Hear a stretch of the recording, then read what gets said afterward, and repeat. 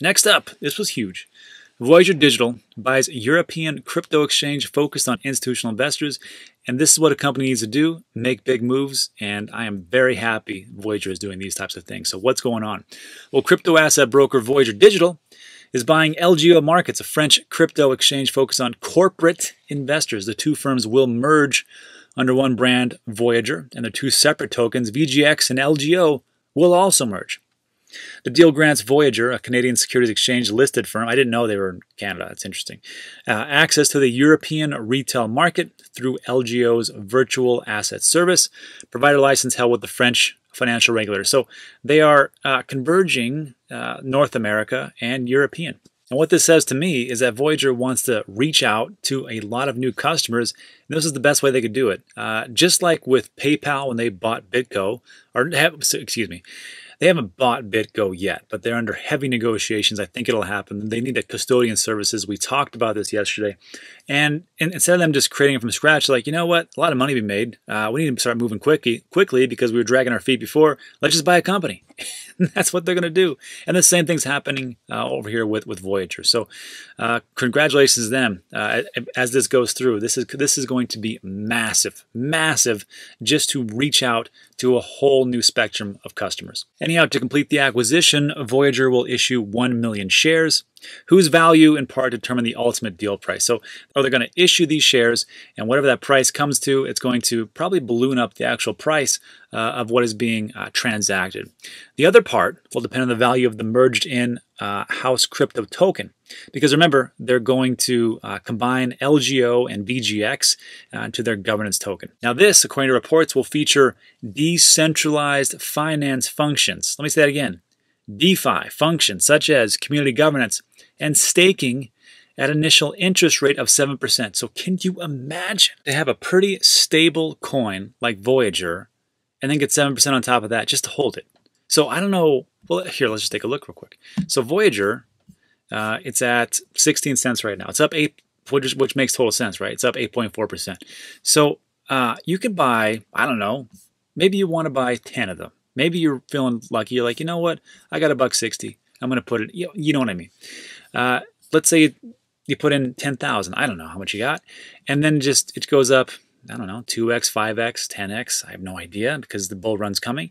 And then you're going to get 7% on top of that APY. So that's a pretty good deal, I must tell you. And it makes me take a real hard look at Voyager token to see. Back to the story, and this is where it gets a little wonky. It states that shares of Voyager fell 2.3% to 0.56 Canadian dollars or 43 cents in CSE trading Friday. The stock is down, that doesn't make sense. The stock is down more than 16% since the news of the acquisition broke out on October 21st. Voyager has a market value of 36 million. So I had to take a look at it. I'm like, why would the stock price go down during a merger and acquisition? That doesn't make any sense. So I had to take a look at it, and here is Voyager Digital. Here's their marker. And looking at October 19th, here's the 20th. It was at 43 cents for some reason. Then it spiked up to 53, October 20th. And it was pretty flat, a little bit of a dip here to 48. But then as time has gone on, 57, now 60, and then the closing was at 62 cents. So this makes more sense.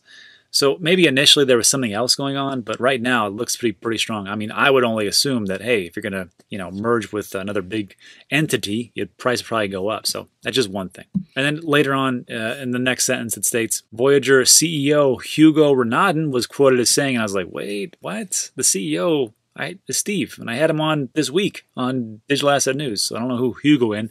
I had to look him up. So Voyager CEO Hugo Renaudin, I took a look. And now it makes more sense. They just kind of flipped it around. We all make mistakes, right? Even me. Even me. I make a ton of mistakes.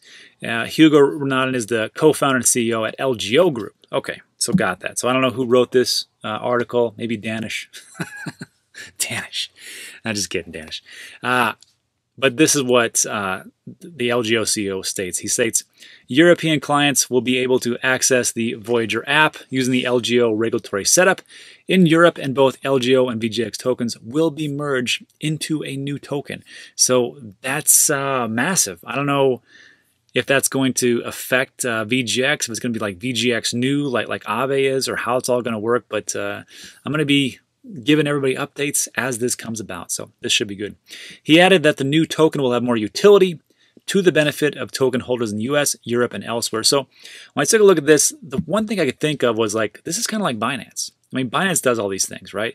They start to do mergers and acquisitions. They start to, give out their or put out the Binance coin, get into do decentralized finance, do a lot of different things, even leverage trading, which I'm not a big fan of. So when I see Voyager making moves like this, I'm like, that's what a company's supposed to do. You either grow or you die. And I gotta tell you, that makes me pretty bullish on Voyager. So let me know what you think in the comment section. Let's move on to our last stories.